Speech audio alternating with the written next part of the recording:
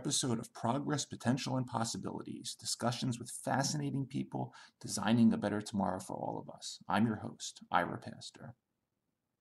Welcome everybody again to another episode of our show, bringing you another really fascinating guest today, helping to create a better tomorrow on many different fronts. Today we have the honor of being joined by none other than Dr. Judith Campisi, biochemist, cellular biologist, and professor of biogerontology at the Buck Institute for Research on Aging. Dr. Campisi received her Ph.D. in biochemistry from State University of New York at Stony Brook. She completed her postdoc training in cell cycle regulation, Dana-Farber Cancer Institute and Harvard Medical School, and as assistant and associate professor at Boston University Medical School. She originally studied the role of cellular senescence in suppressing cancer, soon became very convinced that these cells were not just important in cancer, but also contributed significantly to aging, and joined Lawrence Berkeley National Laboratories back in 1991, working with Dr. Mina Bissell at the time. In 2002, she started a second lab at the Buck Institute, and at both institutes, Dr. Campisi has established a broad program to understand the relationship between aging and age-related disease, with an emphasis on the interface between cancer and aging. Dr. Campisi is a member of the National Academy of Sciences, a fellow of the American Association for the Advancement of Science, and she has received numerous awards over the years for her research, including 2 merit awards from the National Institute on Aging, and awards from Allied Signal Corporation, the Gerontological Society of America, and the American Federation for Aging Research. She's a recipient of the Longevity Prize from the Ipsen Foundation, the Bennett Cohen Award from the University of Michigan, and the Schober Award from Hal University, and is the first recipient of the International Olaf Kahn Foundation Prize in Natural Sciences and Medicine. Dr. Campisi currently serves on advisory committees for the Alliance for Aging Research, the Progeria Research Foundation, and the National Institute of Aging's Intervention Testing Program. She's also an editorial board member for more than a dozen peer-reviewed journals. She's a scientific founder of Unity Biotech, a California-based company focusing on developing senolytic therapies for age-related pathologies, and she has served on the scientific advisory boards of the Geron Corporation, Sierra Biosciences, and Gamma Biosciences. A lot to talk about today, but Dr. Judith Campisi, thanks so much for joining us on the show today. Thank you. Thank you for having me. I'm delighted to share whatever I can with you. I'm really looking forward to this.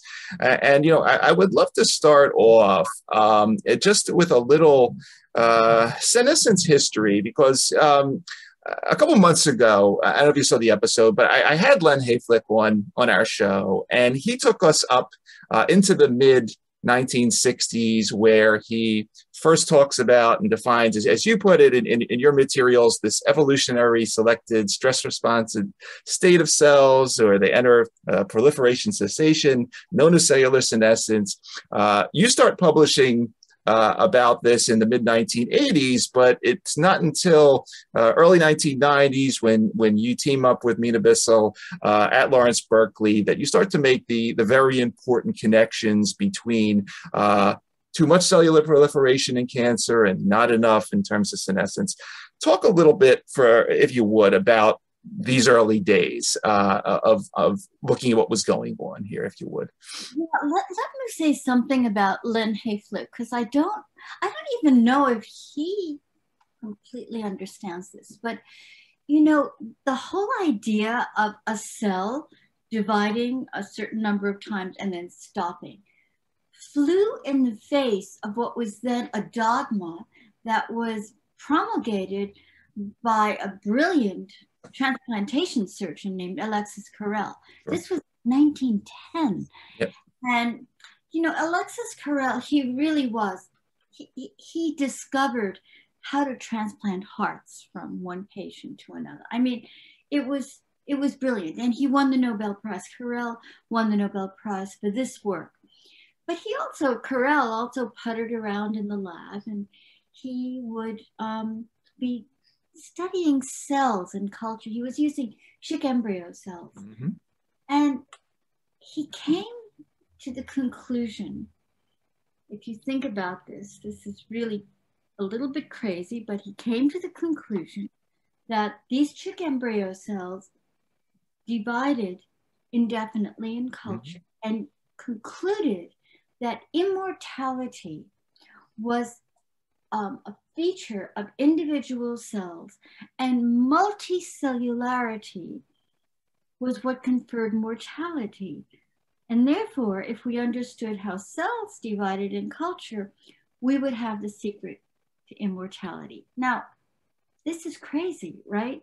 I mean, if you took hydrochloric acid and poured it on those chick cells, they would die. You know, he was confusing division potential with immortality.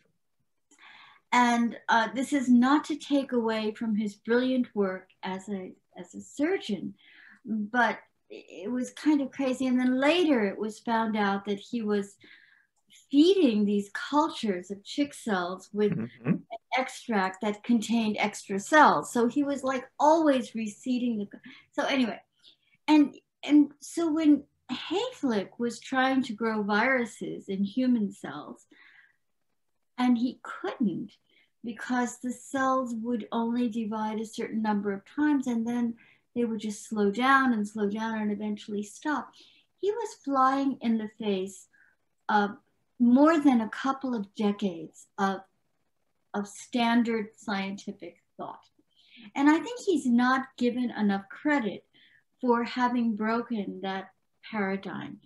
Now, Hayflick too, not everything in those classic papers was correct. For example, he showed that senescent cells grew and then the human cells grew and then they stopped, and then he said they died.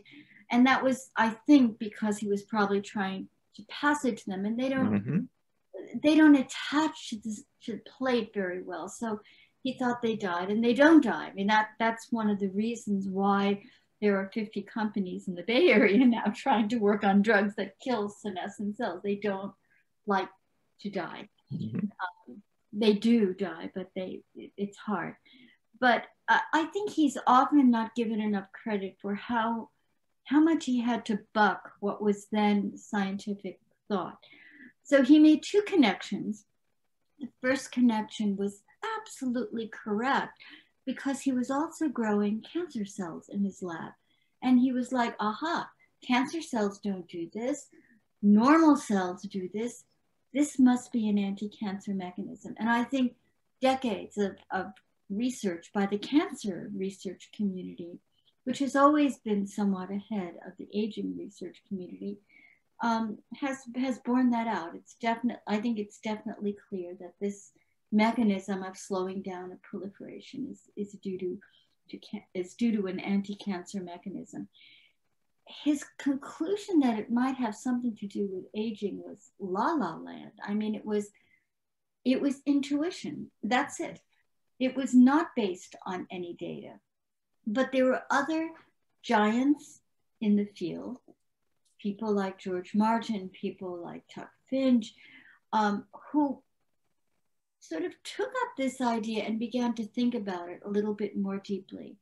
And they were the ones who eventually, I think, convinced the community that this might have something to do with aging. And of course, in both cases, they were right. This is an anti-cancer mechanism, and it almost certainly has something to do with aging, not lifespan, but aging. Sure. And that's the big distinction, is understanding the distinction between aging and lifespan. And you know, along that continuum, if we look at on one end, cancer or uncontrolled proliferation, on the other end, senescence, and in between, sort of, you know, you've pointed out in past presentations that senescence throughout life at different parts does some very important things for us. As fetuses developing, you know, we would not have any form in our mother's wombs if it wasn't for senescent biology. We had very important tissue repair components of senescence, regenerative components of senescence. Talk a little bit, because I think this whole part gets, and we'll get into sort of the uniqueness of the SASP and things that you're studying now in terms of what's secreted, what's good, what's not. But talk a little bit also about sort of the good and the bad, along with the bad, that goes along with senescence, that we need some of it, but not Yeah. too much of it.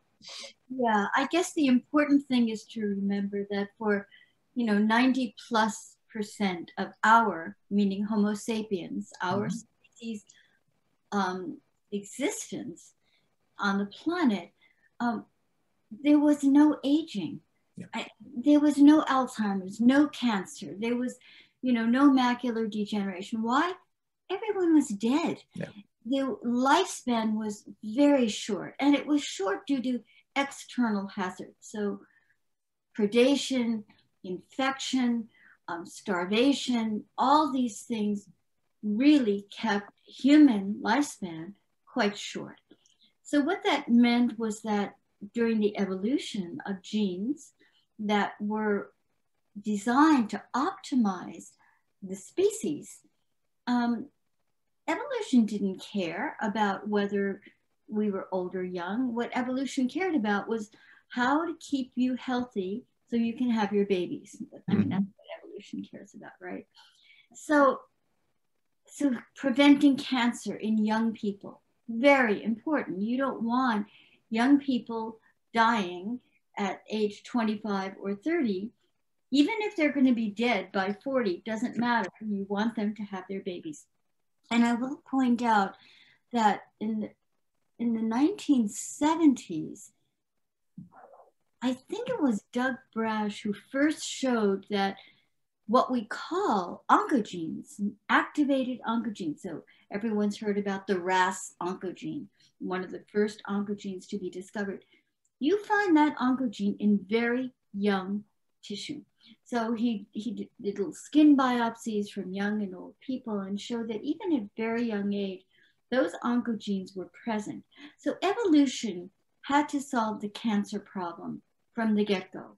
And it gave us these tumor suppressor mechanisms, one of which is cellular senescence.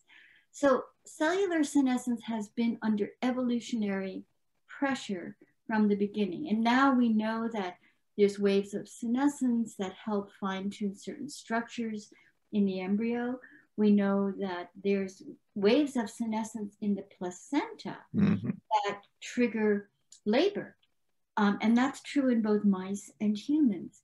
So this whole idea that we have this cellular response that drives aging is really a byproduct. It's beyond the force of natural selection.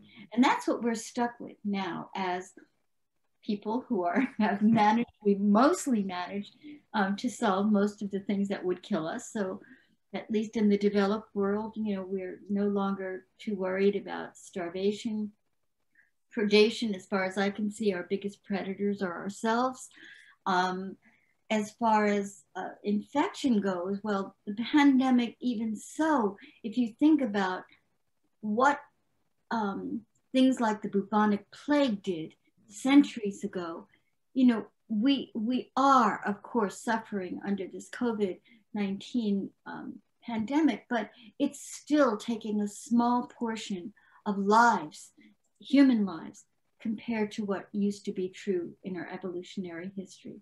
So we have now exceeded evolution's expectations of lifespan. And we're stuck with this, but we can't get rid of the things that evolution selected for, because we need those things. We need them to prevent cancer. We need them to optimize embryogenesis, labor, et cetera, and wound healing. That's the other thing. Very recently, we and others have shown that senescent cells produce things that are important for tissue repair. Yep. So we have to be very smart in how we intervene in these aging processes. And it doesn't mean it's impossible, but it does mean that we can't just, it's not a simple solution. It's not going to be a simple senolytic and then, we're all going to live. Well, actually, the other thing is I should point out that most of what we know about senescence and aging comes from mouse models, not so much from, we do, many of us study human cells, we do, but in humans, we don't know yet. This hasn't been done in humans. Sure. Mice, we know. if you eliminate senescent cells throughout the lifespan, the mice are healthier. Jan van Deursen, I think, did the classic experiment. There are two mouse models. We made one in the Van Deursen lab, and with Jim Kirkland at the Mayo Clinic, made the second mouse model. And in the Van Deursen model, the mice who had senescent cells eliminated throughout their lifespan lived healthier. Their median lifespan was extended, but not their maximum lifespan. They still pretty much died on schedule. So the important lesson is don't confuse aging with death. Sure. And aging is malleable. It's not at all clear that species-specific lifespan is malleable at this point in a complex organism. It's been done in C. elegans, it's been done in Drosophila, but you get to mice and really the extensions of maximum lifespan is just, 10%, 20%. Speaking of complexity, I really want to focus for a bit with you on the SASP and the senescence-associated secretory phenotype. This has become a major component of your work, looking at what these senescent cells ultimately secrete. And normally when we sort of read the popular press, and does a story about the SASP, they usually put it in terms, well, there's the senescent cells and they secrete these bad things that hurt other tissue. But when I go to papers of yours, like this recent one, a proteomic atlas of senescent-associated secretomes for aging biomarker development, and I look at what you're looking at nowadays, I mean, this is an amazing list. And just some of the things on this list: cytokines, growth factors, proteases, chemokines, DNA fragments, microRNAs, enzymes, other bioactive factors, and not just a few. I used to work in the phytochemical business, and we used to blast apart a plant, do bioassay guided fractionation, and there were thousands of things that came out, and some were good, and some did nothing, and some were poisonous. You put together the SASP Atlas at the Buck. You have the SASP query tool now.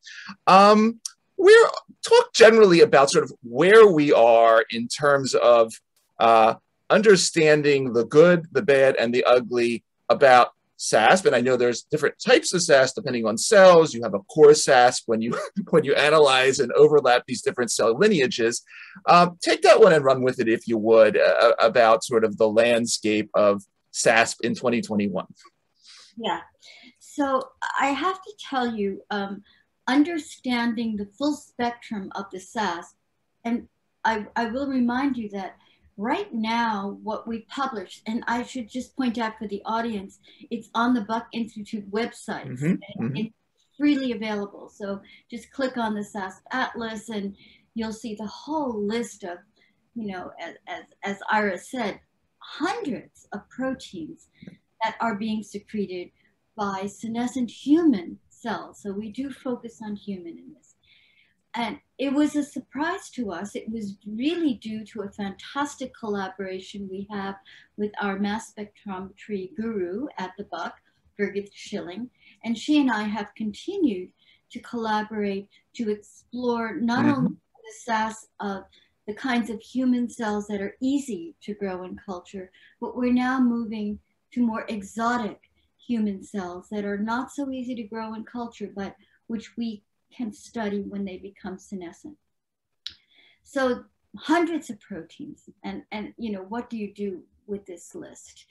There were a couple of things that struck us when we first discovered this, and that was that this hundreds of proteins varied, that is the factors within that hundreds of proteins varied depending on how the cell became senescent. So we could do what Hayflick did, grow the cells until they stopped dividing, but we could also induce DNA damage, for example, with X-rays, or we could use a chemical. For example, many chemotherapeutic agents we now understand induce senescence, not only in the cancer cells, but in normal cells. And we could use those chemotherapies and induce senescence. Actually, now we're writing a paper now on how certain drugs that are used to treat patients with HIV/AIDS also can induce cells to become senescent.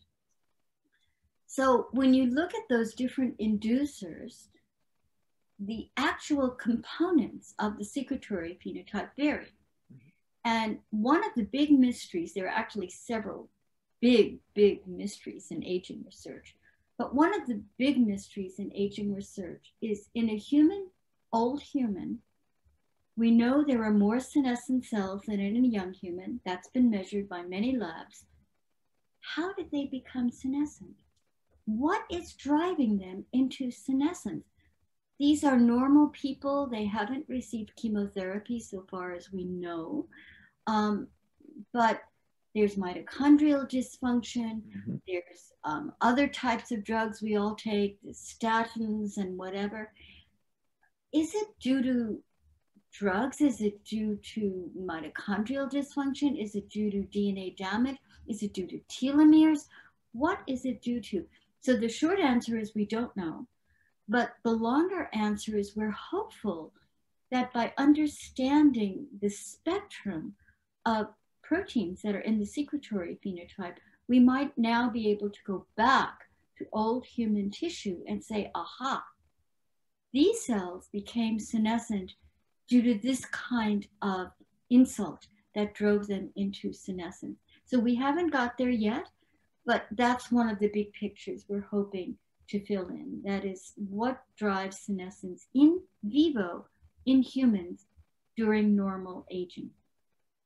The other, yeah, go ahead. No, go ahead, please. Well, the other, I think, important thing about the senescent phenotype is the discovery that some of these things are good. So everybody, I think, understands that inflammation, chronic inflammation, is bad, right? Many years ago, decades ago, Claudio Franceschi in Italy coined this term inflammaging. And it was used to describe the fact that if a pathologist took a little biopsy from a young liver, 15-year-old liver and 50-year-old liver, gave it blinded to a pathologist, said who's young, who's old, pathologist would almost certainly be able to tell immediately who's young, who's old. Why? It would look for low-level inflammation, that is infiltration of immune cells that can be damaging. But I will remind you, you will never heal a wound, ever, if you don't have an initial inflammatory response. Yep. So again, evolution gave us inflammation because it helps get a wound healed quickly, which of course was important when the lion is chasing you out in the savannah, right? You want to be able to get up and heal those wounds quickly. But when it's chronic, which is what happens with age, and we know that senescent cells are a major driver of this so-called chronic inflammation. So the idea then became, what if we could find a way to selectively clear senescent cells from aged tissues? And that's become the basis of many companies now, many of them in the Bay Area here, sure, that are working on drugs that are trying to do that. And you know, that leads perfectly into my next talking point, because yeah, I mean, there's clearly been a major move the last several years. Obviously, you with Unity as well, probably the leading company in this space in the senolytics domain in terms of ablating or getting rid of these cells entirely. There are some more embryonic, let's say, initiatives in what we'll term either xenomodulation, whereby we could develop drugs to maybe interfere with some of the parts of the bad parts of this asp or enhance the good parts of this asp. And then this other class we'll term xenomorphic. Could we epigenetically change a cell that is senescent if it's not too damaged back to something healthier? As you learn about these unique SASPs and what's going on here. How has that sort of changed? Because obviously, if you, as you were pointing out, if you have a genotoxic substance that is making cells, chemotherapy, whatever, yeah, you probably want those cells out of there. But if it's like, you published this very recent review, The Metabolic Roots of Senescence, if it's hyperglycemia that's causing it, maybe you don't want to eliminate all the cells. Maybe you want to modulate inflammation there with a senomodulator. How is your view? And I obviously I know you're on the board of Unity, but how has your view sort of changed as time's gone by with regard to sort of the broader xenotherapeutic space and where we should be going with it in the coming years? It's a great question. And I should point out, I'm not on the board of Unity. So Unity was established. Actually, I didn't start Unity. Unity was started by Ned David. No, I'll let you start it. It's fine. Very talented venture capitalist. Sure. He started it at the Buck in my lab, and the Buck was great that it hosted and this company. So now, I follow them, of course. I own stock and I care about them, but they're one of now really dozens and dozens of companies that are working on the same idea. So there's good news and bad news. I mean, this is like life, right? Sure. The good news is certainly in mouse models and even in certain human tissues that are taken ex vivo and put into culture but treated for short periods of time with senolytics, there are benefits, no question. That is getting rid of senescent cells in a mouse, and those mice are genetically engineered to develop a whole host of age-related diseases, from Alzheimer's and Parkinson's disease to osteoarthritis, osteoporosis, macular degeneration, et cetera, et cetera, et cetera. So we know that eliminating senescent cells can be beneficial in those mouse models. Mice are not humans, and we, among others, are very aware of that. So the question then is, can this be translated to humans? The beauty of senolytics, as far as I feel, and this is just my feeling, is that you don't need to have the drug present all the time. So if you follow the appearance of senescent cells with age, it's slow and it's gradual, which means that you can kill off senescent cells and then take away the drug and wait. In a human, we don't know how long to wait, but in a mouse, it can be months before the cells pile up again. And that's good. Drug companies don't like that, but it's good because it means you don't have constant pressure from the drug. Whereas these xenomorphic drugs, you need constant pressure from the drug. We've used them and they work. You add the drug, the cells stop secreting, especially a lot of them are designed to stop secreting those pro-inflammatory things. Great. Take away the drug, the cells are still there. They'll start secreting again.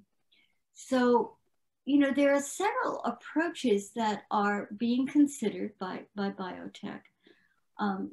Some are, can we modify a senescent cell so that with a xenomorphic, for example, it permanently stops secreting pro-inflammatory cytokines.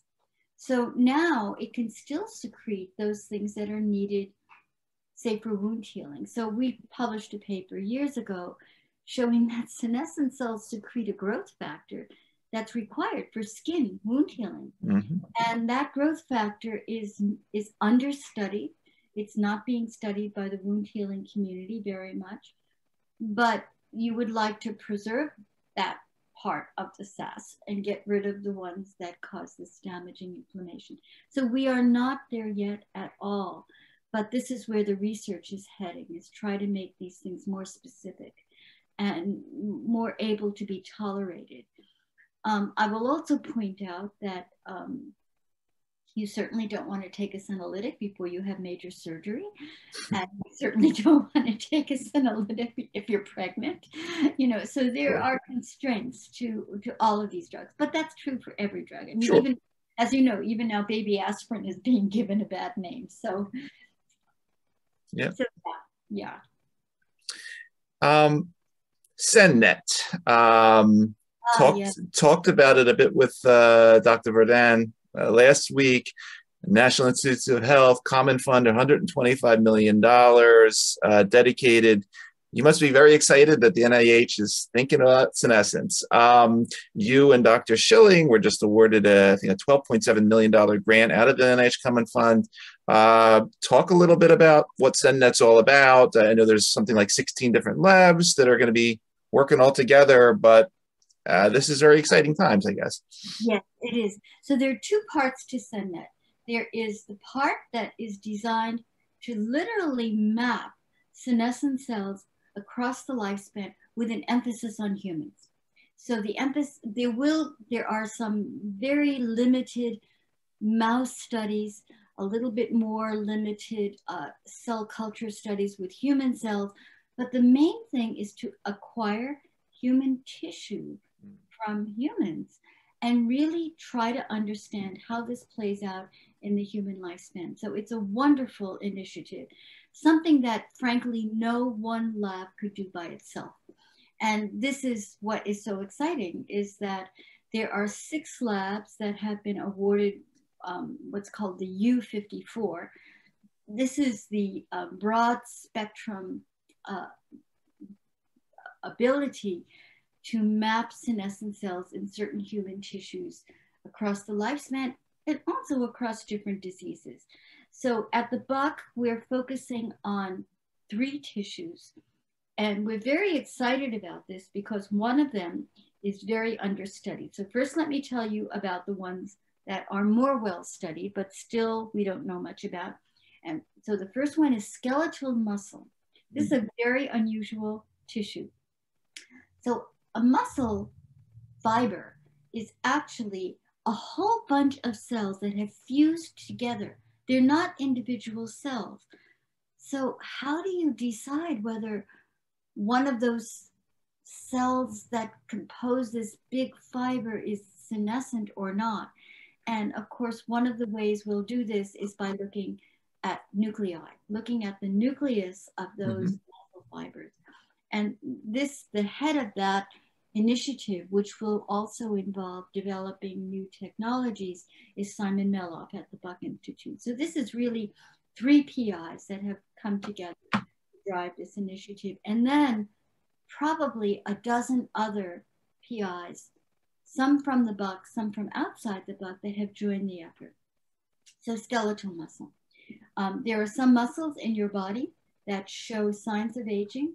No matter how much you exercise, signs are there. There are other muscles that don't show too much signs of aging. There are yet other muscles that show signs of aging, and if you exercise, they're in much better shape. So we have to figure this out. You know, what is it about those different types of muscles?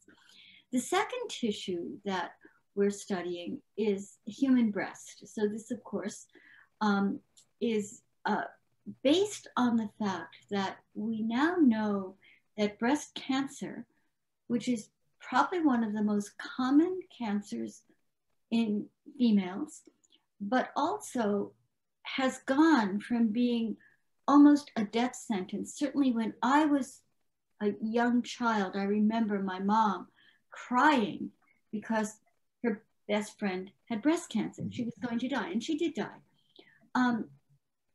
But it's now a mostly manageable disease if it's caught early. And we have, so Chris Benz at the Buck Institute, who is an oncologist and works on the breast and breast cancer, and we've collaborated with him. We have a long history of inquiry into breast cancer. It's not just the breast cancer cells. It's the cells around the cancer, the so-called stroma, but also the fat. Breast has a lot of fat.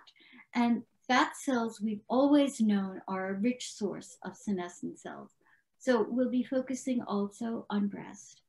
And then the last tissue is something which we traditionally at the Buck has had no experience, but a couple of years ago, we acquired a part-time adjunct faculty, Francesca Duncan from Northwestern University, who established a lab at the Buck, and she works on the ovary.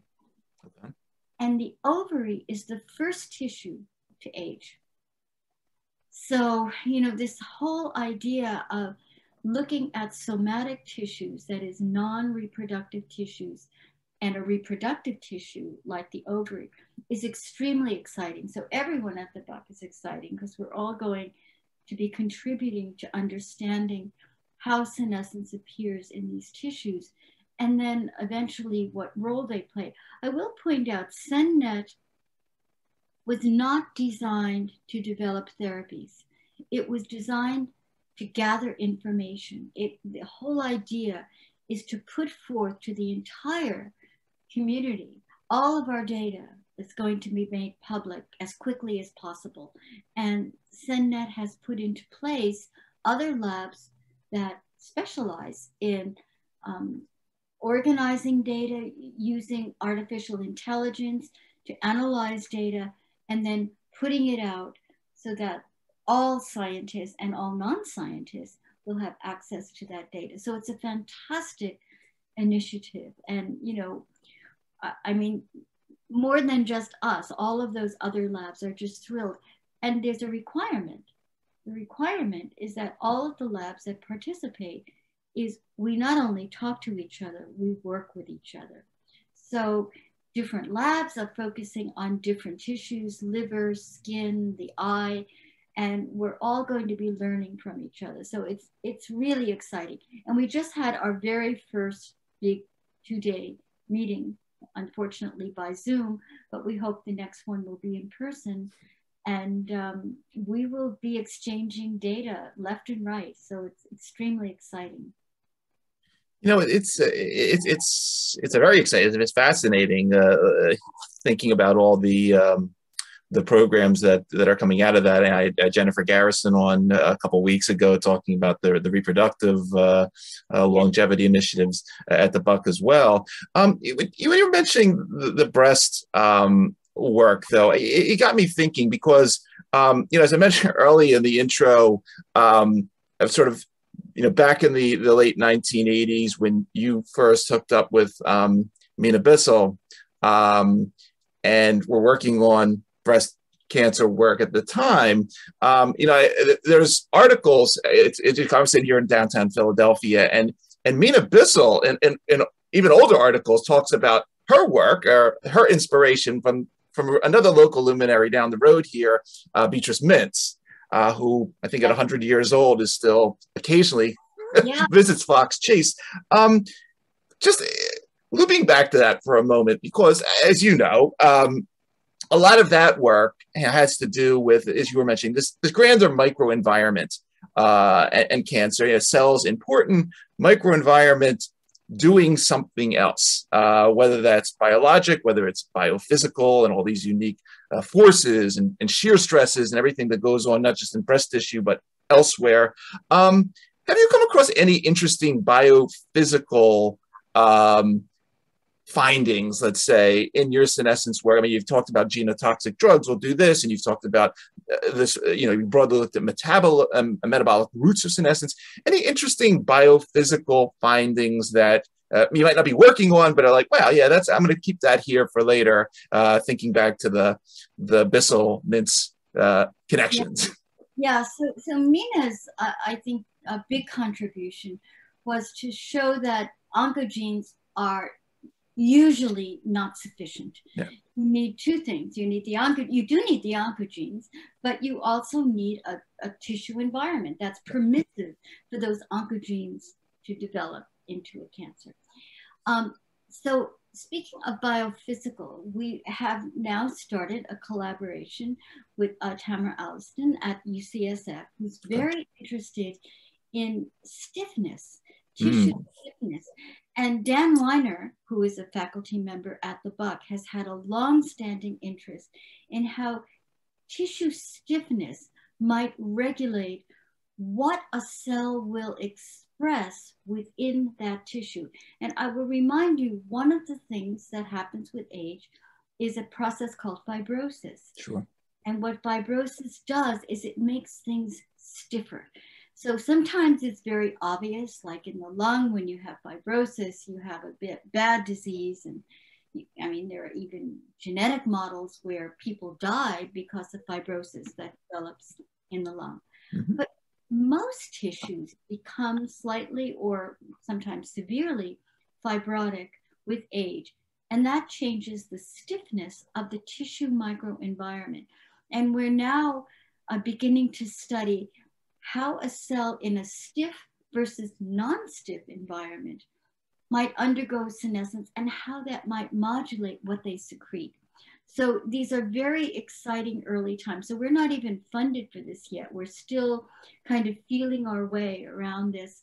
But the idea is to try to understand how biophysical manifestations of the tissue could determine what a cell is expressing and then in a senescent cell secreting. Excellent. Excellent. That's exciting. Yeah, yeah. Yeah, yeah, I mean, I honestly think of the local work at Fox Chase, but then folks like Mike Levin from Tufts, who I had on the show, who works in the sort of the bioelectric domain and, try to get the drugs out of the way. Can we zap or do whatever we need to do it's going to be an interesting few years coming up, no doubt. Judy, one other thing I wanted to ask about, another topic I talked with Eric about last week was this Rejuvenome project that was recently started at the Buck, where, among other things, they're going to be looking at combinations. And, this is, as I spent most of my career in the pharmaceutical industry, and that was sort of one of the things back in the day that everyone wanted to do, but you could never do it because the FDA, never had a way to do it. Now there are guidances, FDA, EMA, and so forth, that sort of lay out, if you want to study drug A, B, and C early and not wait for A, B, and C to be on the market for 15 years before you study them together, there are ways of doing that. And I think that that's sort of one of the interesting things that this Rejuvenome project will be doing. But coming back specifically to you, as you not sit around, but as you spend your time thinking about senolytics and senomorphics and senomodulation and biophysics and metabolism and everything that comes together, what do you think about combinations? I mean, do you daydream about senolytics combined with cross-link modulators and anti-inflammatories? What are some of the exciting possibilities that if you had $1 trillion tomorrow that you would run in many directions with in terms of combinations? Yeah. So I think senolytics are exciting. I think that they probably will need to be used in combination because senescent cells also can cause changes in tissues that are not going to be reversed if you get rid of the senescent cell. And this is where you might need another drug, for example, a cross-link breaker, because once you make those cross-links, senescent cell can die, but that cross-link is there. And that's causing stiffness, which is going to then influence other cells that are nearby and change the whole tissue microenvironment. So I think the idea of combinations is actually a very future wave that we're going to actually see in our lifetime, hopefully in our lifetime. But what I will also say is I'm also a big fan of what I would call intermittent dosing. Okay. So far as I know, there are no drugs that have zero side effects if you take them constantly. Every drug has some kind of side effect. And sometimes the side effects are mild and it's well worth the good things that they do. Statins for many people, for example, but not for all people. And so that is a wave of the future, I think, is to be able to think about drugs not being taken constantly. Drug companies in general don't like that. I mean, yeah. But it may be what we have to do to be intelligent about how to postpone aging phenotypes. And then the last thing to remember is that, again, as I pointed out earlier, we do not know what evolution has done to set species-specific lifespan. We don't know why a mouse lives 3 years and a human lives 100 years. We don't know. Both genomes have been sequenced. It can't be as simple as, mining those genomes and figuring out what makes the difference. Yeah. So this is a wave of the future too, that I think, if we really want to think about lifespan extension, we have a long, long way to go. Well, I'm glad there is the Dr. Judy Campisis of the world working on the problem. And you clearly have quite a fascinating portfolio in front of you. And it's going to be an exciting next few years, no doubt, for you and your lab. Judy, anything that I missed? I know we talked about several areas of your laboratory's research, future programs. What's coming up in early 2022 that you can mention now? Conferences you're going to be at, talks you're going to be giving? Please take the floor. Yeah. So of course, SENNet will be meeting, regularly. The idea is that right now, the first meeting was closed to the people who were the PI, the principal investigators who were funded, but it's going to be open to our labs now. So this will be decimated. But there are, for example, there is an International Cell Senescence Association that has yearly meetings, and they are going to be, they hold yearly meetings, but they also have a website. I would urge everybody, it's ICSA, International Cell Senescence Association, and look at, they host webinars, they cover the whole spectrum of cell senescence, but the focus is on how senescent cells contribute to aging. Mm-hmm. And then there are things like the Age Association, the American Association for, the American Federation for Aging Research. All of them host public events that are easily available. Just Google aging events, and they're all there to educate the public. The last thing I will point out, though, is that it is still, I think, really important to distinguish aging from death. And this is something I don't think all of Silicon Valley has quite grasped, but they are different. And so I think in our lifetime, yours and mine, Ira, but also probably most of the people who would be listening to this podcast, I can almost guarantee you're going to die. Yeah. Good scientists. I'm not going to bet against that, but okay, go ahead. Exactly. I would never say this is impossible, but right now I think we're stuck with death. The question is, how do we die?